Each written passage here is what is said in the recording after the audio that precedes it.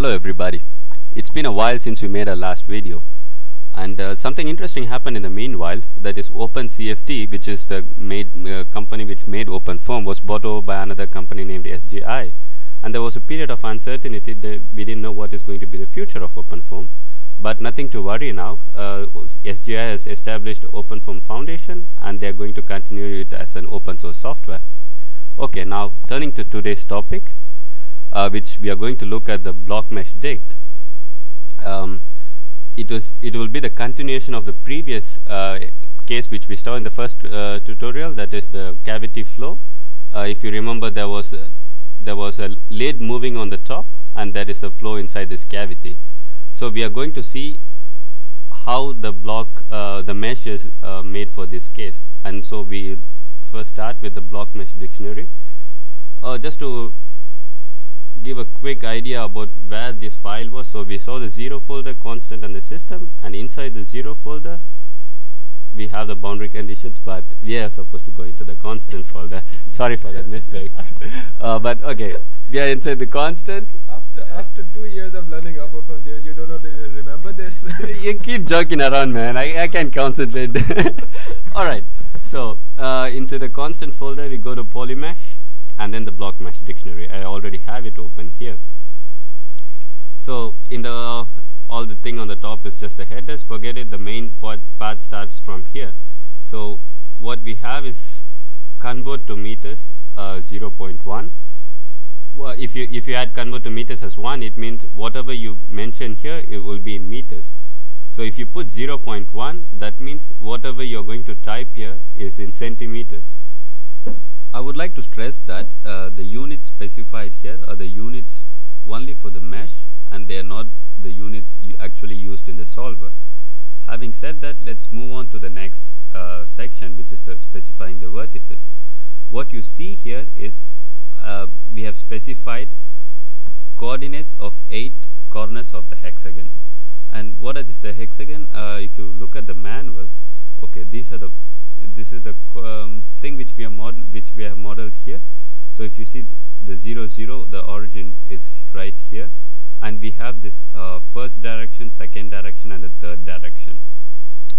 And we have specified totally 8 points,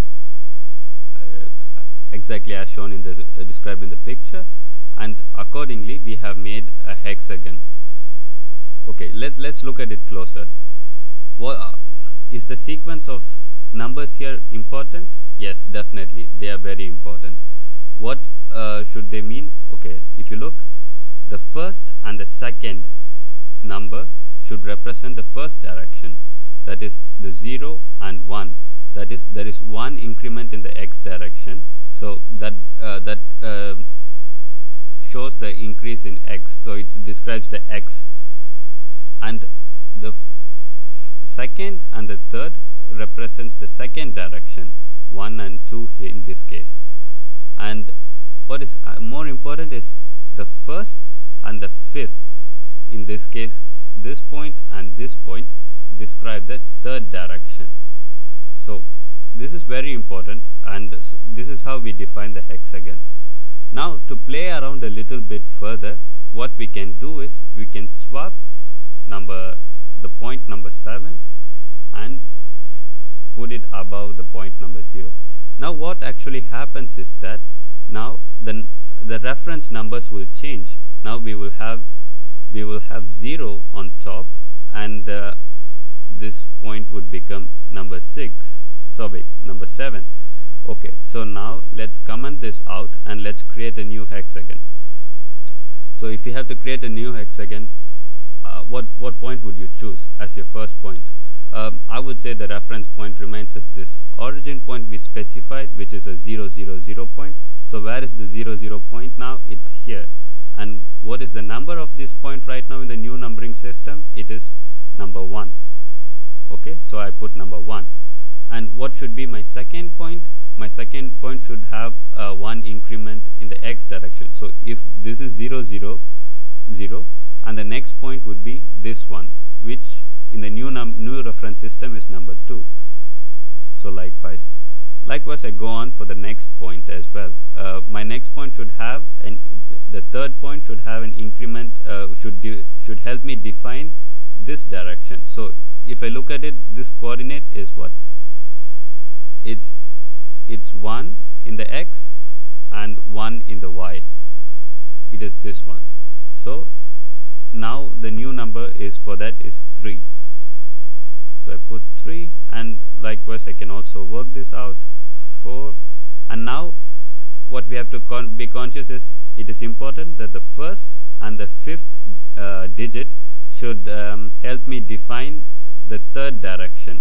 So now this is where you come into picture. So you have to take the first was your this point, 0, 0 point, and difference between that and the next should have a unit difference in, or some difference only in the z direction on the third coordinate. So I will choose this point, which in my numbering system is number 5. So I put the 5, and yeah, okay, I put the next 2.6 and 7, and finally my last point is in the new numbering system is the 0, which is on top. Actually, it could be even 0, 7, 6 whatsoever. So all of these are in defining in the same plane. Yeah, exactly. So these are in the same plane. Yeah. So to repeat once again, what is important? First and second should define the first direction. Second and third should define the second direction, and the first and the fifth should define the third direction, and that's very important. And once that is done, here we can do let's say now we have defined as 1 centimeter as the total length in the x direction. So what it means is that 1 centimeter we are discretizing into 10 cells in the x and 10 units in the y direction, and we will be having only 1 cell in the z direction. Perhaps we can take a look at it. If I type, in order to do this, I do a block mesh. Okay, my block mesh is done. Then I go to paraFoam.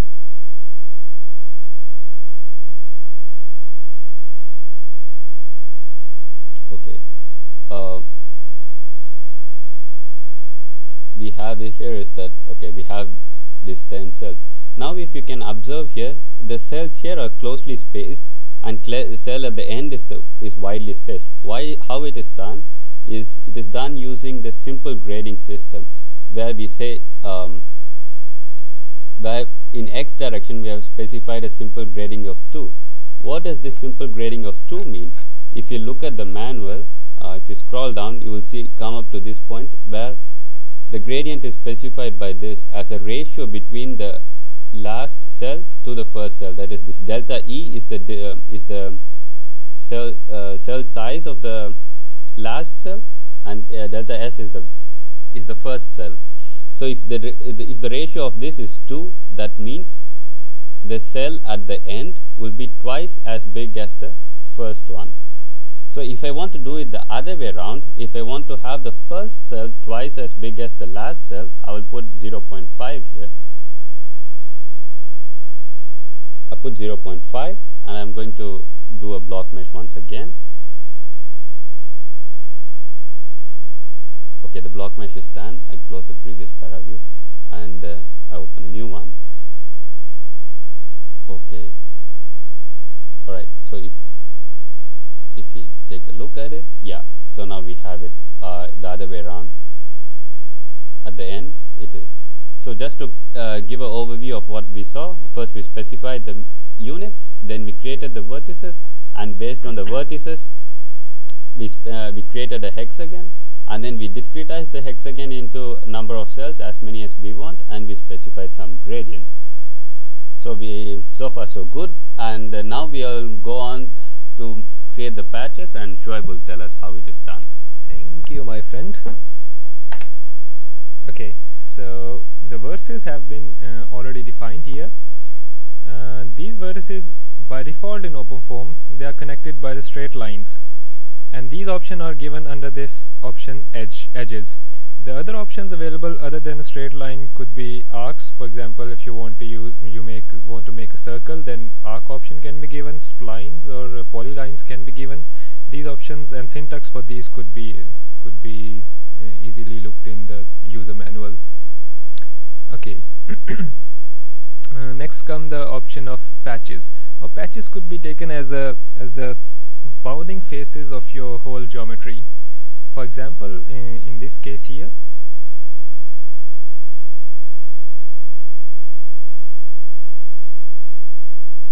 yeah,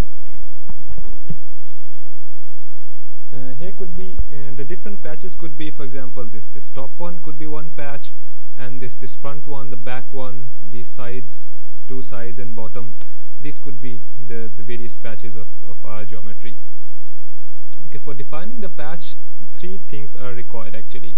One is the required keyword, which this first one.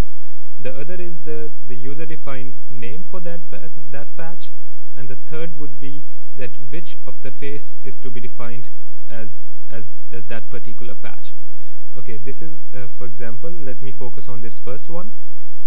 As we know from our previous example, the top wall, this one is to be taken as a moving wall. Okay, so from if we go back to our case, we know that 4, 5, 6, 7, this one is the top wall. So here we put this 4, 5, 6, 7. So this means that we have selected the top wall to be defined under this patch. Okay, now the sequence of this 4, 5, 6, 7 is also important. So it cannot be like something 5, 6, 7, 4 or something. It has to follow some rule. Okay, in a complex wording, the rule is that if you sit inside the hexagon, then the normal of that particular face should point in the outward direction. So I'll be sitting inside the cube. Yeah. You have to imagine like that. Okay, I get it. Yeah. Okay. The simple thing is that you can also use your right hand rule if you know it, and perhaps you should know it. I guess so. Okay. So just use your right hand rule on that particular face, and your thumb should be pointing out in the outward direction, and then the curl of your right hand would give the direction. Okay, so in this way you can use this numbering sequence. Now I come to the important thing, which is the keyword for this patch. Keyword for the patches. Okay, one of the most generic and commonly used keyword is patch itself. The others are, for example, wall. This wall is specifically used where you need some wall models for the turbulence modeling, and yeah, it's specifically used for that purpose, but it can be used for such a simple case also. And this another keyword, empty. This means that we do not want to. Okay, these two faces are defining the front and back. That is this one and this back side. So these two faces are in the x direction. In the z direction. So it means if we give empty keyword, then it means that it would not calculate anything in the z direction. So our problem is no more 3D, it's 2D. I would also like to comment that in blockMesh you cannot create a 2D mesh. So you have to create a 3D mesh, and then at the end, by using this empty keyword for patches, you can force your OpenFOAM not to calculate in the third direction. Okay, so yeah, and these names are also important because the same names which we have defined here are exactly to be used in the other files where you define the boundary conditions for these things, and that we would discuss in the next tutorial. Yeah, perhaps. I think we'll make it one. So in this tutorial, I guess you get more or less the complete idea for this blockMeshDict. And you didn't mention about the symmetry boundary condition. I guess it's symmetryPlane. Yeah, there is another keyword, symmetryPlane, which can be used to use the symmetry. Yeah, if you do not want to model the complete picture, use the symmetry option. Yes. Yeah. Exactly. Yeah. Though we did this specific for cavity case. Yeah. The next one we can show. Yeah. Okay. So, thank you. Bye bye. Bye.